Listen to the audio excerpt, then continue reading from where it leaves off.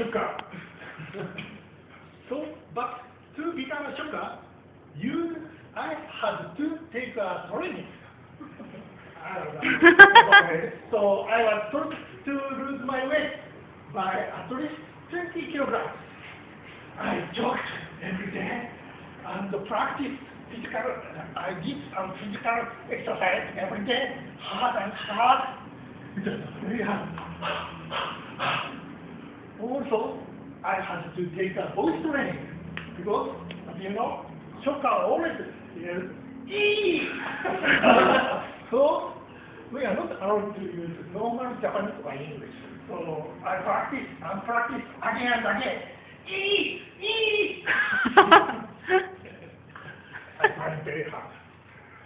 After 2 months, my training days, I got a chance to fight with Kamen Rider actually. But I was listening to other shocker and monster. This is Taku, a new member of shocker. Monster is like that.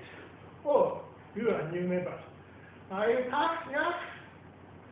I replied, yeah, I think so. Okay, let's go. So I went to a fighting place to fight with Kamen Rider. Suddenly, Kamen Rider appeared. And we started to fight each other. But, you know, Kamen Rider is very tough. So we couldn't beat him. He was so strong. After that fighting, every week we repeatedly fight with Kamen Rider. But he was so strong. We couldn't beat him.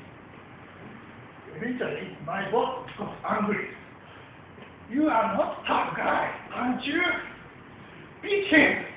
So we gathered together and talked each other how to beat Kamen Rider. Finally, we made a plan. At the next fighting, when Kamen Rider appeared, we jumped onto Kamen Rider at the same time and took out his armor and punched and kicked him at the same time. Kamen Rider could do nothing and gave up finally. We were very pleased. We won! But unexpectedly, Kamen Rider was very shocked and he lost his self-confidence. And he said he will quit his job.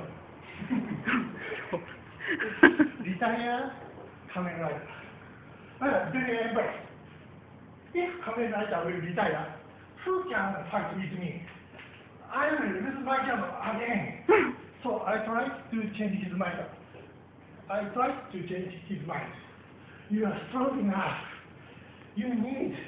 The world needs you. You must fight for good world.